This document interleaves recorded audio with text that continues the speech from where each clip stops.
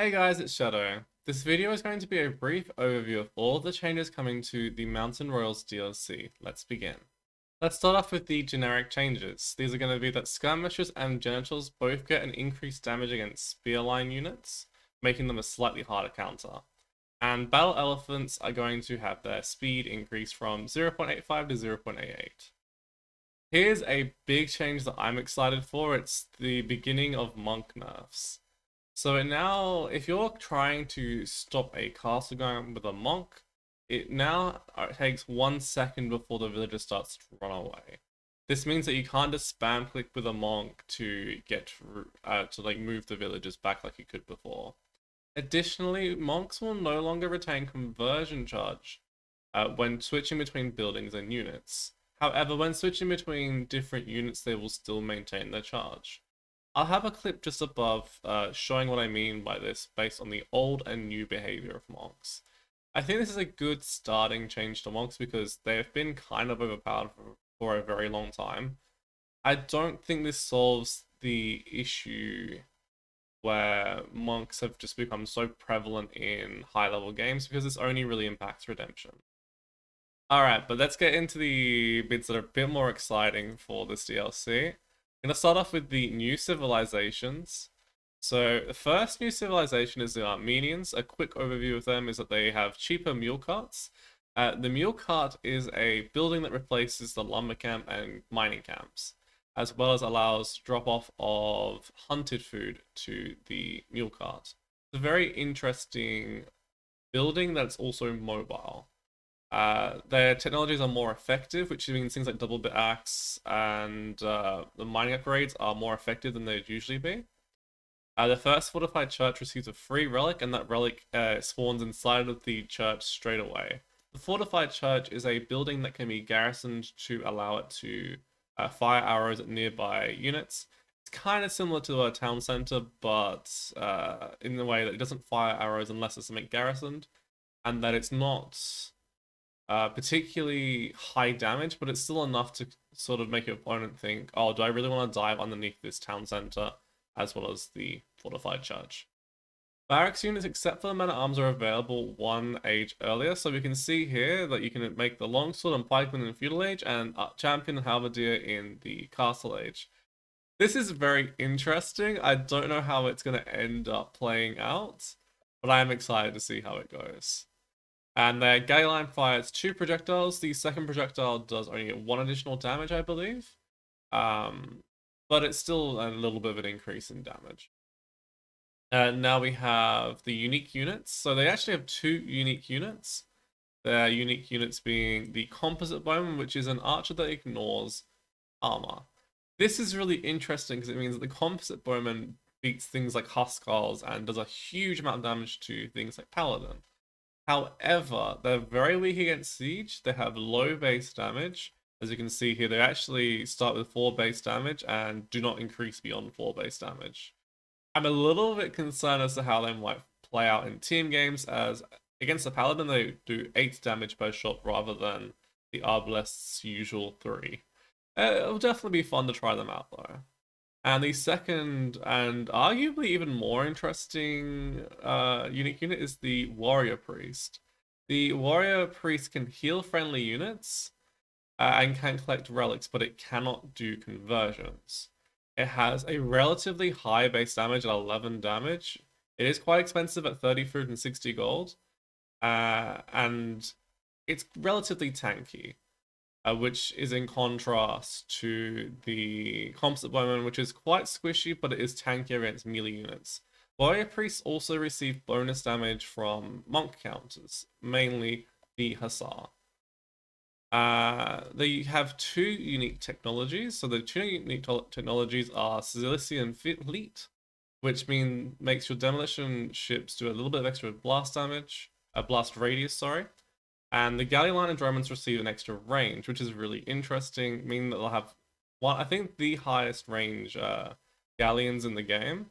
And also they have access to dromans rather than the cannon galleon, which makes these ones better than your generic ones, such as civs like Huns and Goths have. Their other unique technology is that the Ferret's bonus gives infantry an extra 30 HP, and warrior priests heal a bit faster. This means that warrior priests can get up to 125 HP, which is quite insane. And champions, I believe, can go up to, is it? I think it's 100 HP. Let me just double check that. I believe it's 100. Yeah, 100, which is kind of crazy to think about, especially when you consider the Armenian infantry is fully upgraded. And the team bonus is that infantry have extra true line of sight. I'll quickly scroll through the tech tree so you can get a rough idea of what they're weak and strong against. You can pause at any point during this scrolling. But the TLDR version is that they have very strong infantry, great economy, amazing naval units, relatively bad cavalry, which is rather surprising given the Armenian strength in antiquity, and amazing monks. Now we go to the Georgians.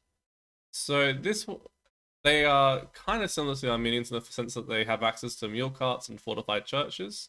They actually start with a little bit less food as they actually get a mule cart at the beginning of the game. Mule carts by default cost 20 food and 100 wood. Fortified churches provide villagers with additional work rates. Units and buildings receive less damage when fighting from a higher elevation, which is pretty cool. It just basically makes them kind of like an inverse Tatars, where Tatars are usually do more damage from the hill. Georgians just receive less damage from the hill. Cavalry regenerates a little bit of HP in Feudal, Castle, Imperial Age. 5 in Feudal, 10 in Castle, and 15 in Imperial Age. That unique unit is very interesting to me. It is a cavalry unit that gains more attack based on how many other Monosper or knights are around them. I believe this caps out at +4 damage. They are a little bit on the squishy end though, with lower HP and lower pierce armor than a lot of other cavalry units. However, the elite upgrade does give them quite significant melee armor at 5 melee armor. So fully upgraded, you can get up to 8. When you combine this with the healing mechanics and one of their unique technologies, the Imperial Age unique technology is the Asnuri Cavalry, which makes cavalry units take 15% less population space. You're going to be spamming a lot of these monospers probably towards the later game.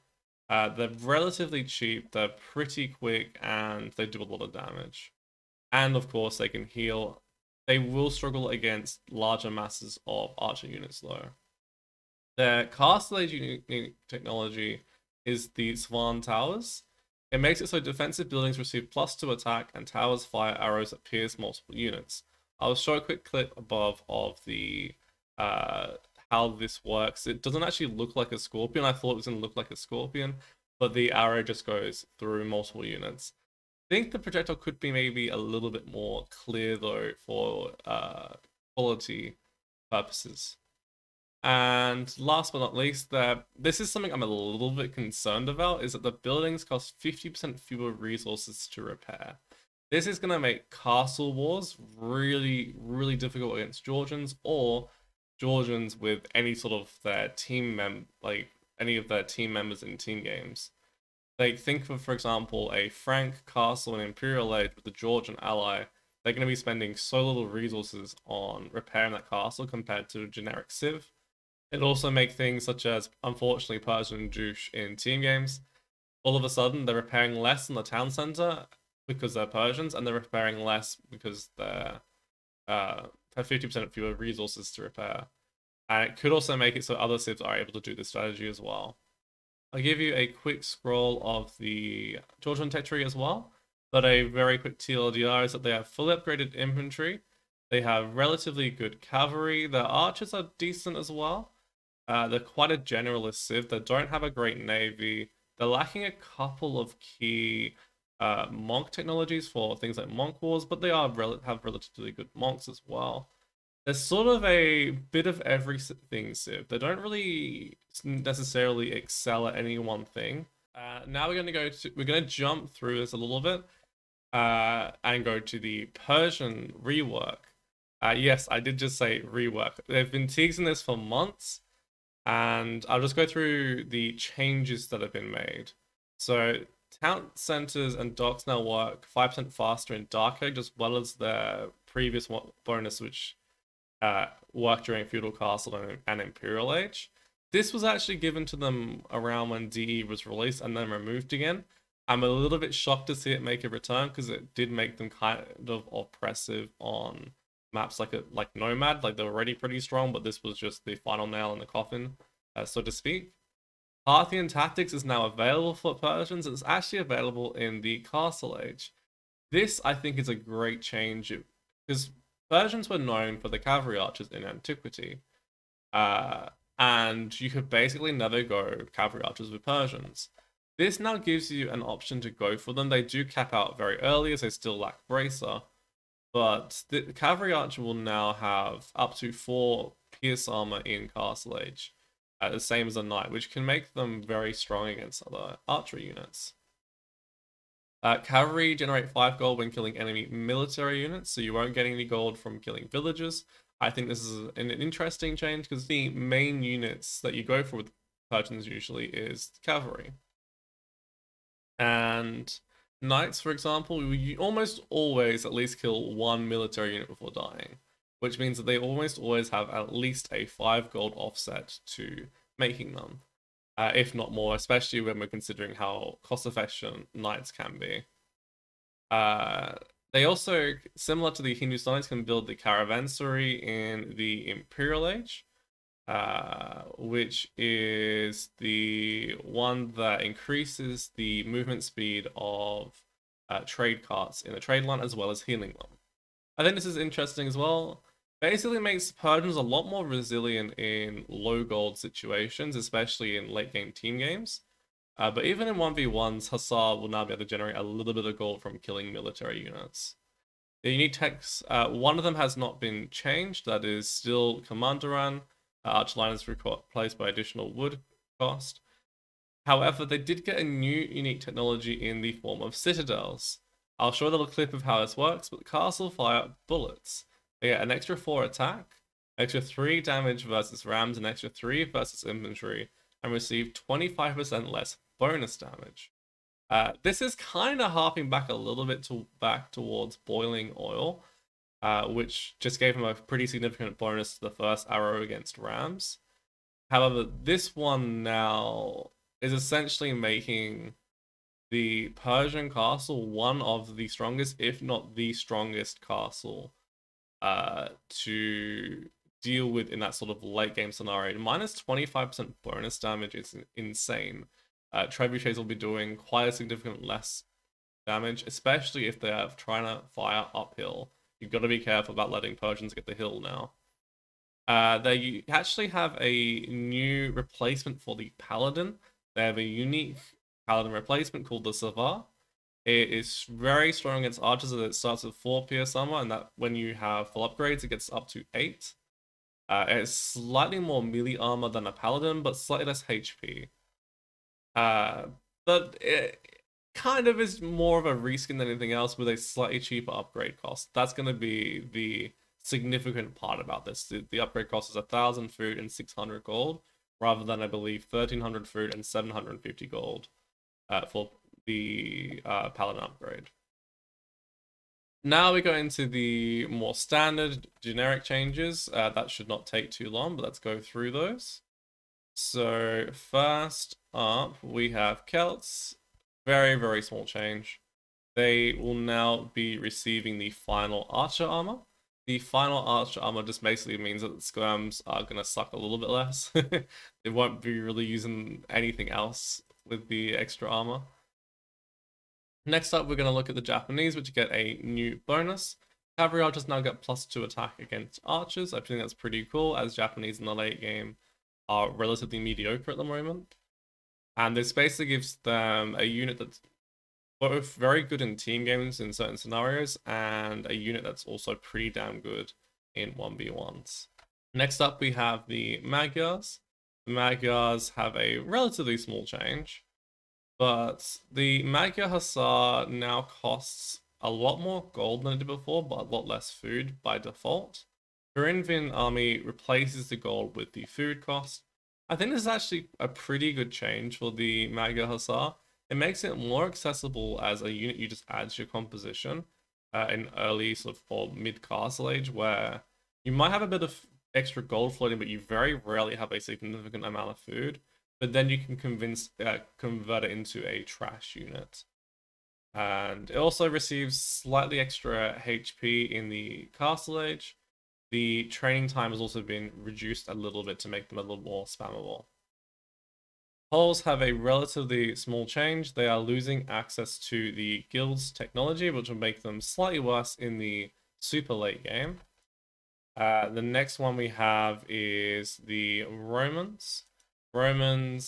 The Centurion aura effect for fast attacking militia line has been reduced slightly, from 25% fast attack speed to 20%. Then we have the Saracens. Saracens actually received a few changes here, so the camel units HP changes has been changed quite a few times at this point. Has been changed from plus 10 HP to camel units now receive plus 25% HP. And to compensate for this, the Mameluke HP has been changed slightly. It has been made a little bit lower by default, but I believe it actually comes out roughly even with current DE. And the Zealotry unique technology has been completely removed, which I find a little bit surprising. It's been replaced by Martisan. Monk automatically heal nearby units. I'll show a little clip of how that works as well up above.